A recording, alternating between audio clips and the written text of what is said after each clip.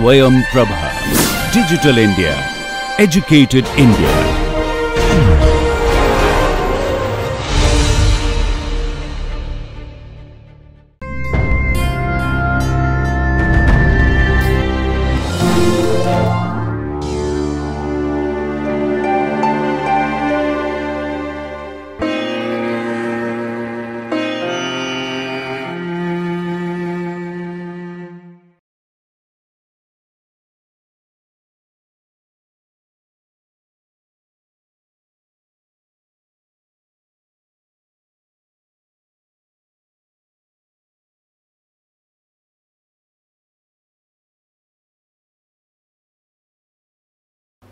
Hello, welcome to this lesson.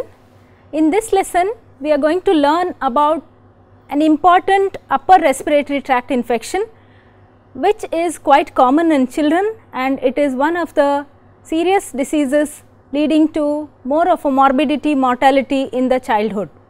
Coming to the lesson objectives, we are going to learn about the upper respiratory tract infections and the bacteria which cause patch in the throat, and also we learn an approach to the laboratory diagnosis when we come across patch in the throat. The contents of this lesson will be discussed under the following headings. We will learn about the disease in detail, its definition, epidemiology, prevention, complications and treatment, and also the bacteria which cause this kind of an infection, their morphology, structural and physiological characteristics and the pathogenesis of the infection. We will also learn about how do we approach such a patient for prompt and specific laboratory diagnosis so that we can help the patient recover faster. Again, let us take an example of a case we had in April 2017.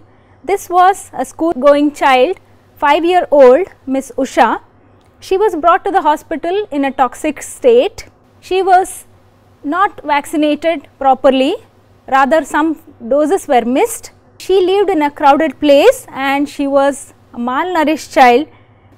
She started having the whole episode. It started with a sore throat, and few days later she went into toxemia. She was having high grade fever, severe throat pain, and she was unable to swallow even a sip of water. About few hours back she was brought to the hospital. She also had a difficulty in breathing.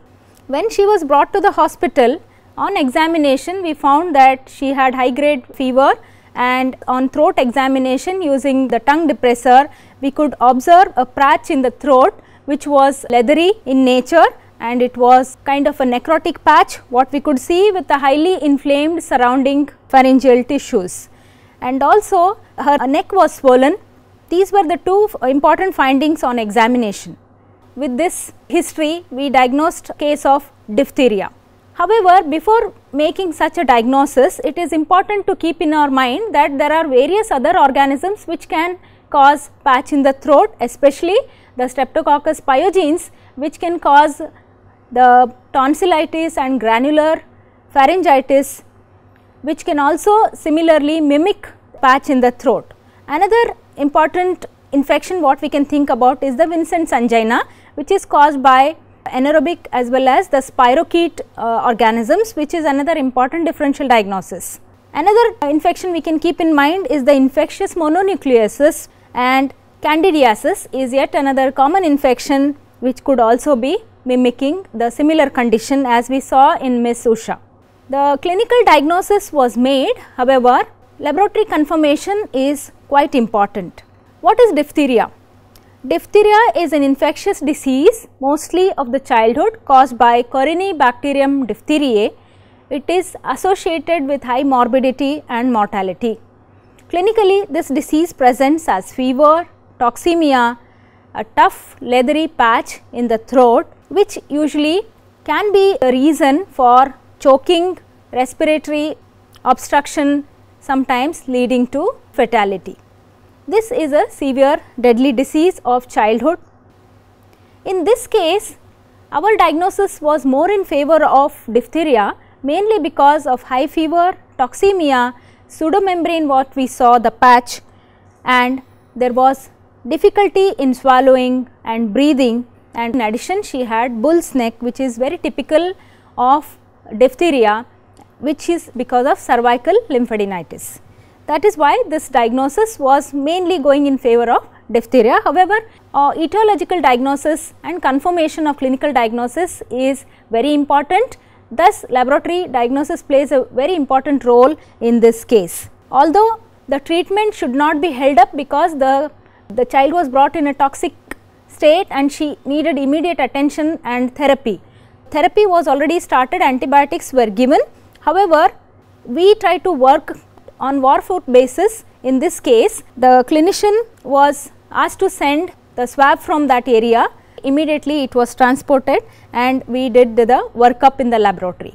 Although the diagnosis of diphtheria is mainly clinical, laboratory diagnosis is very important, as I said, to confirm etiological diagnosis, the bacteria involved, and also for initiating control and preventive measures against the disease diagnosed. So, what we did in the lab is we started working up with a case. Choosing right specimen is important. We do not want any sample which is collected away from the patch which is really present there. So, choosing the right specimen is important here. Collecting is also important. We actually, while collecting, it looks that the patch can be easily removed. So, there is a temptation to peel off the patch, but we should never do it, never try to attempt peeling the patch, because that could result into severe hemorrhage. It can cause respiratory choking, etc., which could be very dangerous. The specimen was transferred to the laboratory and we instructed that the swab should not be frozen. In the next 15 minutes, what we did was, smear was prepared. The important stainings which are available to us and commonly done are the Gram staining and the Albert stain. Both were done and the slides were subjected to microscopy. Under microscope, we could see the typical Gram positive bacilli with clubbed ends. These are mainly because the bacteria have got metachromatic granule which are arranged at either ends. Another important peculiar arrangement we are seeing here, this is the V form we are appreciating, and there are other forms as well. Some are X shaped, some are L shaped. This is mainly because of the particular pattern of division, which I will come to it. Here we saw the club shaped organisms having metachromatic granules, and this particular arrangement of Chinese letter form is very typical of Corynebacterium diphtheriae. One more important thing here is that we should be able to differentiate these organisms from the commensals, which are called as the diphtheroids. The diphtheroids are the commensals which are present on the skin as well as in the throat, and they need to be really differentiated from the pathogenic ones. How do we differentiate that? Is basically these diphtheroids have got pointed ends, they are shorter than the Corynebacteriae and they are in palisading arrangement. That arrangement really makes the difference in identifying the pathogenic from the commensal diphtheroids. Another staining, as I said, is Albert stain. In Albert stain, typical Chinese letter pattern arrangement was again confirmed. You could see here one of them, L and V forms. This is mainly because the arrangement typically is seen because of a particular type of division these organisms are going to follow when they are having binary fission. This is called as a snapping cell division, wherein the cells will divide horizontally and they fail to separate from each other and they remain attached at acute angles to one another, which results into formation of the cuneiform or Chinese letter arrangement. So, these two findings were very important for us and they directly give us the clue that this could be a case of diphtheria. What we did was, immediately the physician was called within 15 minutes and he was informed to start the antitoxin, which was done so along with the antibiotic. Now, the task in front of us is to grow this bacterium and prove its toxigenicity. As I said that these could be just the bystanders or they may be just the commensals. So, how do we prove that is by subjecting the sample for culture, the isolation, identification and the toxigenicity testing, which we started with in the laboratory. Choosing the right media is important. The time is very crucial in such cases. So, what we did was, important non-selective and the enriched medium which is available for growing Corynebacterium diphtheriae is the Loeffler serum slope. This medium contains serum as the enrichment, and as Corynebacterium diphtheriae is the fastidious organism, it needs to be grown on any medium which contains blood serum.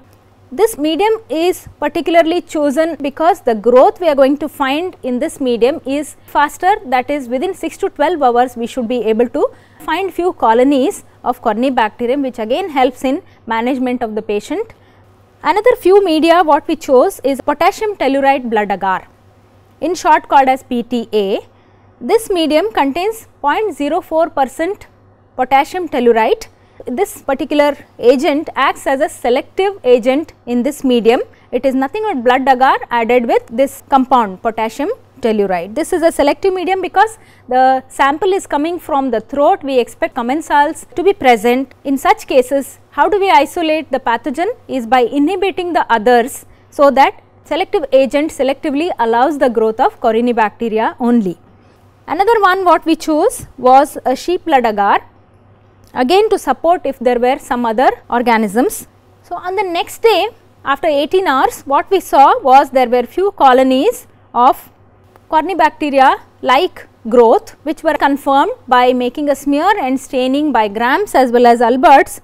Especially this medium is used to demonstrate the metachromatic granules, because there will be enriched growth of this organism. It will be able to grow luxuriantly and we will be able to demonstrate the metachromatic granules. So, what we did see on the other media are the black colored colonies on potassium tellurite agar. Why this black colored colonies are produced is mainly because this one of the few organisms which can reduce the potassium tellurite to metallic tellurium, which gives the black color and a metallic sheen to the colonies. This is usually going to be very obvious after 24 hours. However, we could see the smaller version at the end of 18 hours. On blood agar, we grew tiny translucent colonies, non-hemolytic type. Again, these two colonies were taken, they were made smear and confirmed that they are gram positive, club shaped, arranged in a typical pattern. After doing this, we are to confirm them by doing biochemical test, otherwise we will not be able to differentiate them from other commensals which may be mimicking such bacteria. Urease test was done, which was negative, and it is supposed to be negative by Corynebacteria. His serum sugars are used. This organism is a fastidious one. The regular sugars will not be able to support the growth. His serum sugars were used, and this organism is known to ferment glucose, and it also ferments galactose and dextrine. Another sugar which will help us differentiate from others is that it does not ferment lactose. We can see there is no color change, and it is also not able to ferment mannitol and sucrose. So, those were few of the biochemical tests which will help us to again focus on the diagnosis of Corynebacterium. Now, we are left with important test, that is to know whether this is a toxin producing strain. That is the reason we do this toxigenicity testing. It can be done in vivo or in vitro. In vivo, we use guinea pig, in which the culture is inoculated subcutaneously or intradermally, and we look for changes. If it is positive, it indicates the toxin producing strain of Corynebacterium. Coming to the in vitro test, one of the important tests is the LX gel precipitation test. What is done in this test? We take horse serum agar, which is incorporated with 10% of antitoxin, and we streak test strain and the control non-toxigenic strain, and filter paper soaked in the antitoxin is placed on that, and we incubate it for 18 to 24 hours. At the end of that, what we see is if the organism is a toxin producing one, it releases the toxin in the medium, antitoxin which is going to be released through this filter paper. There is a line of band formation because the toxin and antitoxin are going to meet with each other, forming the bands, as we could see here. So, this test was positive in this case. There are some other in vitro tests, the tissue culture tests are there, wherein bacteria, they are grown on the cell lines and the toxin is going to have the cytotoxicity effect on the cells, which could be observed under microscope at the end of 18 to 24 hours. Other tests which are available, rapid tests, are the ELISA and the PCR. PCR especially is done to know whether the bacteria contain tox gene. These tests are very important to prove that this is a toxigenic strain and it could be the real pathogen in a given case. So, in this case, final identification was done after doing the toxigenicity testing, and we sent the report that toxigenic strain of Corynebacterium diphtheriae isolated by taking help of these particular tests. The patient was already on erythromycin, and the other drugs which could be used in this case are the azithromycin, penicillin G, clindamycin, rifampicin, etc. After working up with this patient, we were happy that we could save the girl out of complications, because immediate microscopy helped us, it gave us a clue that it could be Corynebacterium, and also by doing the toxigenicity testing we could prove that it is Corynebacterium diphtheriae. Girl was saved of following complications which are common in 20% of the cases, especially the myocarditis. Why myocarditis occurs here commonly is because of a very potent toxin released by this organism, which is cardiogenic type of toxin and a neurotoxin. Because it is a neurotoxin, it could also have produced cranial and peripheral nerve palsies, and also the child has been saved from asphyxia, which is one of the cause of death again in such cases. So, by going through and working up with this case, we have already learnt about few contents of this class. We are left with studying the epidemiology, pathogenesis of the organism and prevention. So, let us deal with them in this part of the class. What is the epidemiology of diphtheria? Cases actually were very rampant in the pre-vaccination era. The vaccination started as early in 1923 onwards. Soon as the vaccine was included in the universal immunization program in most of the countries, especially in the developed countries, the disease was very much under control and there were almost no cases seen. However, in the developing countries, due to especially the incomplete immunization, as high as about 5,000 cases worldwide per year, and especially the disease is common in the Asian and sub-Saharan African area. In India, it is particularly common in some states of Bihar, Kerala, UP and Haryana. The source of infection is especially patient. The good news is that not all Corynebacterium diphtheriae are toxigenic unless they are infected by a lysogenic bacteriophage. The ones which are infected or attacked by lysogenic bacteriophage are only capable of releasing the toxin, and that is how they will be highly virulent or pathogenic strains.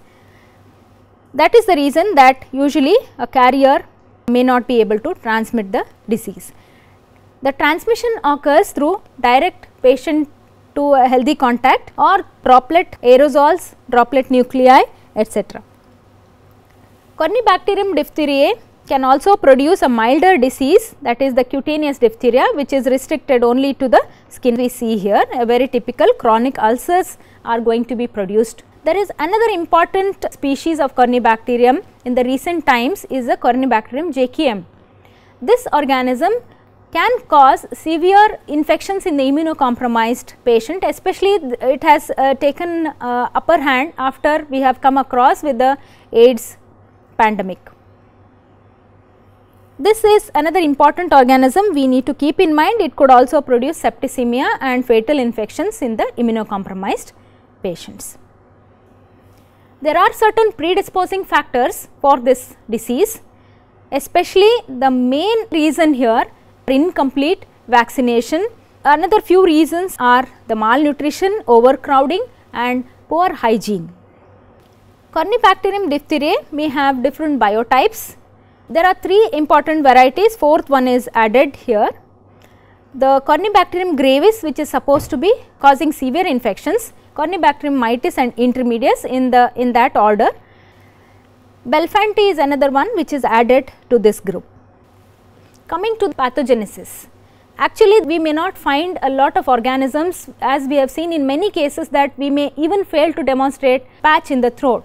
Why this happens even if the patient is severely ill? It is basically because even if there are few organisms, they produce a highly potent toxin, and this toxin absorbs very quickly into the systemic circulation, immediately having action on the myocardium and the neurons. That is the reason the pathogenesis is basically dependent upon Corynebacterium strains which are infected by lysogenic bacteriophage, as I already said. Powerful exotoxin is one of the most important virulence factor, and this is the toxin structure what we are seeing here. It has got two components, A and B. A is the active domain, B is the binding domain. B helps A to bind to epithelial cells and it helps A to get into the cells. Once A enters into cells, what it does is it prevents protein synthesis of that cell, thus resulting in necrosis and death of host cell.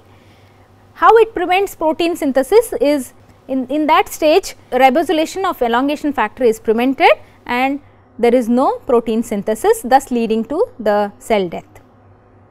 That is pathogenesis of this infection. Coming to how do we protect ourselves?